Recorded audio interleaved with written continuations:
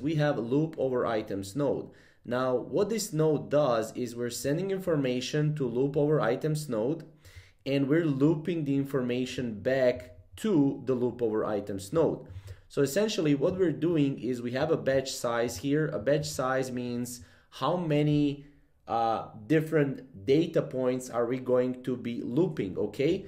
If we loop it one time, we're going to just get the Alice.